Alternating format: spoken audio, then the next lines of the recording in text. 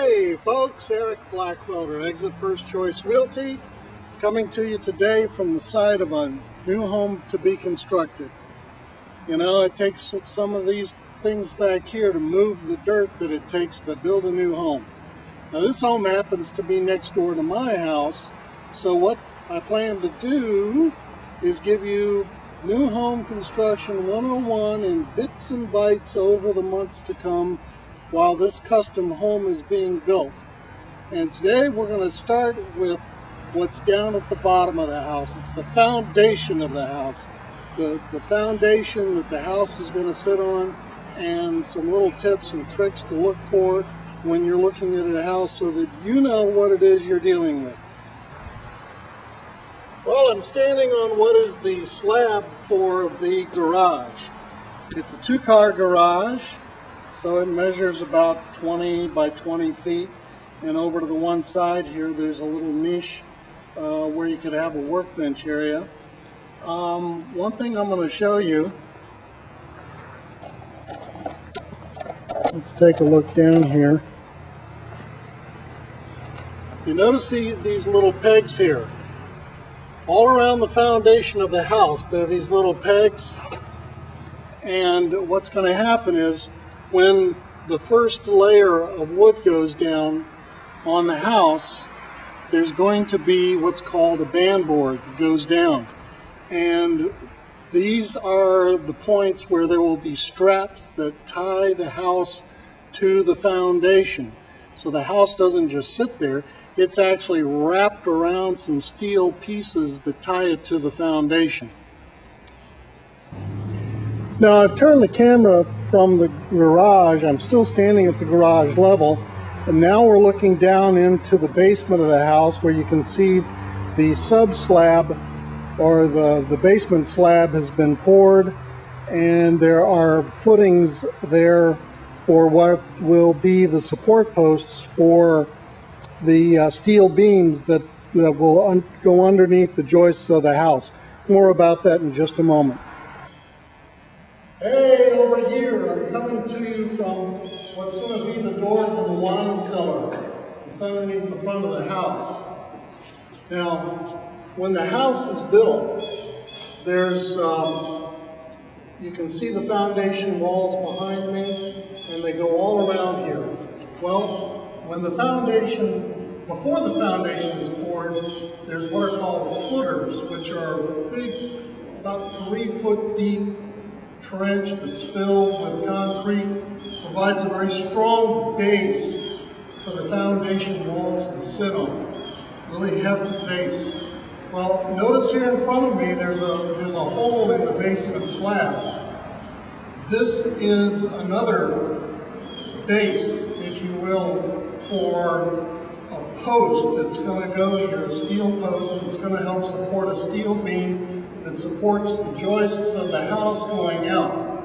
You see the subfloor, or the slab down here, is not hefty enough to bear that weight.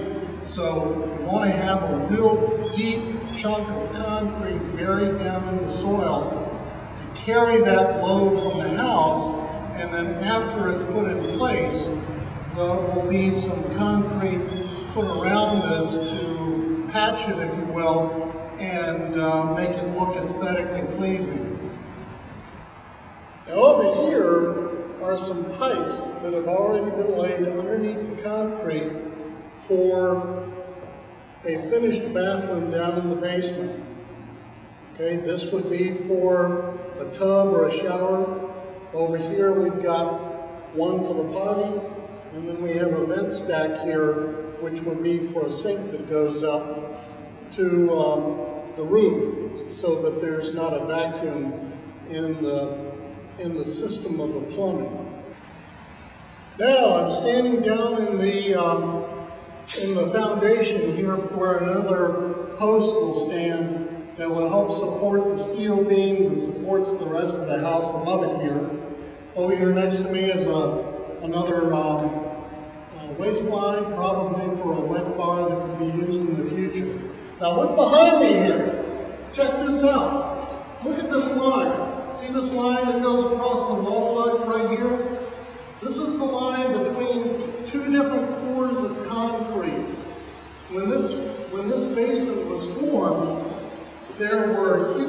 forms laid in with steel beams inside, and then the concrete truck came and poured concrete down into the forms. And what you see there is a line between the first pour, and then the truck ran out, so they brought in the next truck, and then comes the second pour. It took 3 pours of concrete to complete the foundation of this home. Back here behind me is a window that was formed into the foundation when the concrete was poured. What you can see if you look here is that when the forms were set up, inside the forms there were these pieces of 2x10 that were placed to form this cavity for the window, to keep the concrete out with a little extra support right here. And then later on, as the house moves along and the windows start to be installed in the home, that piece of wood in the middle will come out, and the window installers will do their thing there insofar as how they use the frame around it to support the window that's going to be in there. Now these are stairs that come from the basement that go up to the backyard. It's important to have these stairs and an entryway over here to your left so that anyone in the basement can get out. Why is that important? Well, starting 2 years ago, there was a regulation passed in Prince William County that says if you want to have a finished basement, you've got to have some way of getting out of the house, which includes stairs and at least a window that somebody can get through. So those little eyebrow windows up at the top don't count. It's got to be a full-size window, just like the one I showed you. Now this particular house happens to have 2 of those windows, one on each end of the foundation. But most important, it's got these steps here behind me so that it is legal to finish off the basement as you please, and this satisfies the fire regulation codes.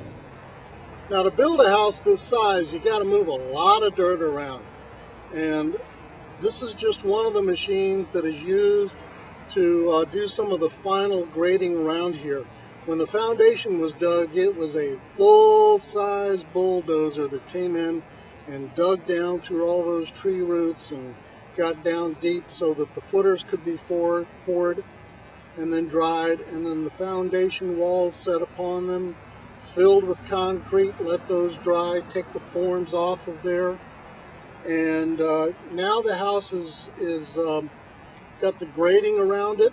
This machine has just finished doing all the grading around the front of the house, and shortly the lumber package will show up so that the house can begin to go into what's called framing. So until framing begins, this is Eric Blackwelder at Exit First Choice Realty, 703-590-2252. Bye-bye.